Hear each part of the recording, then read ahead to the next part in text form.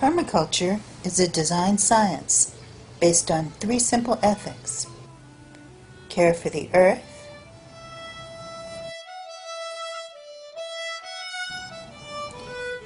care for people,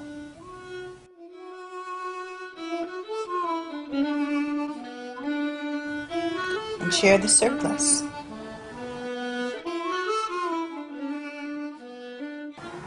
Permaculture also has core principles that guide us in creating sustainable abundance. Nature is our model in permaculture.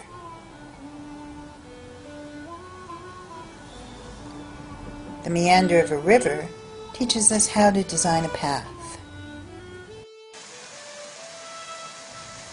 We're always looking at connections and flows, designing relationships,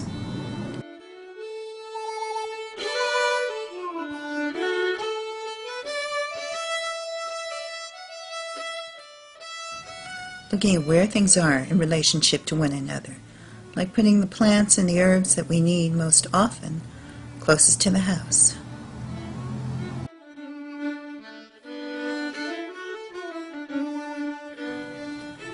Catching water up high in the landscape and storing it so it can gravity feed down.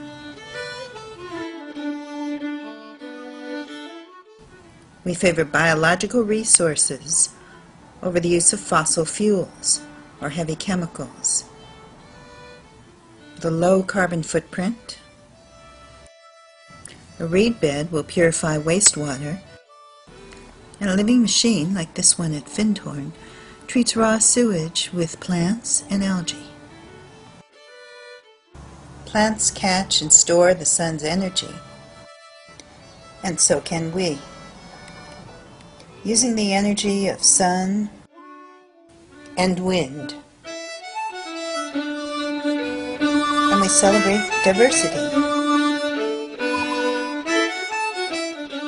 Because diversity gives us resilience and true abundance. But to see how these principles work in practice, let's visit a permaculture designer. Meet Erik Olhsen, using the classic designer's tool, a hammock. Erik is one of the key teachers for earth activist training, and he also has his own company, Permaculture Artisans. Erik's own garden is based on flowing patterns and diversity. In it, every plant and every element serves more than one function. Calendula not only looks pretty, but you can eat it.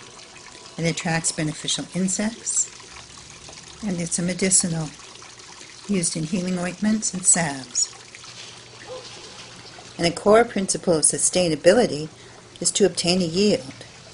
Erik definitely knows how to do that. Here's a food forest he designed on a terraced hillside in Sonoma County. It's based on many mutually beneficial associations of plants that we call guilds. A forest has many layers of growth, from the canopy down to the understory, to the low shrubs and the roots. So we're getting our layers, right? So we've got, this is going to be upper canopy in this part of the food forest. This is lower canopy. And then we have our penstemons and our insectary, hummingbird attracting insectary perennials that are creating another layer. We've got some lower layers with this yarrow. And then we've got our clover, our nitrogen fixing ground cover, which is pretty much a perennial cover in most of the terraces. And this clover is really, there's not getting any irrigation except for surplus water that's coming from the irrigation system on the berms. These were planted in February. So you work your soil correctly, you put the right soil amendments in, you slow water down, you design it correctly, and you're going to have, when we got these trees, and Laura can testify, I pruned them back to a stick. So we're going to have pine nuts, hazelnut, walnut. We have Asian pear, apple, plums, peaches, nectarines, all different blueberries, persimmons, figs. These are all planted here. Cornelian cherries, cherry trees, mulberries, leafy mulberries. They're all in this system, so go ahead and explore. In your farm, you always want to have a certain percentage that is focused on just building soil, because you have so many plants that are drawing nutrients out. And then of course you're gilding with your mineral accumulators and your nitrogen fixers. But here what we've done is, we're going to have the chickens, we'll have this swale composting system, and then we'll have the clovers. And so we'll see how that cycle is. It's a dialogue, it's a communication, so we'll play with that and see how that works. But I think it's going to work really well, especially when we bring in the chicken layer, in the layer of having the chickens in here. We'll continue to see the kind of growth that we saw in the first year. That's the goal, is how can we move these systems away from having to bring in intense amounts of inputs every single year. We don't want to have to bring in 10, 20 yards of compost and 100 yards of wood chips every single year. We want the system to provide the soil building and mulching needs and weed suppression needs for itself. Gardens that function like a forest, that generate their own fertility, catch their own water.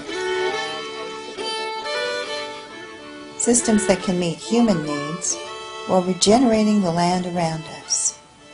That's the goal of permaculture. When we see ourselves as part of nature, when we work with nature, nature will work with us.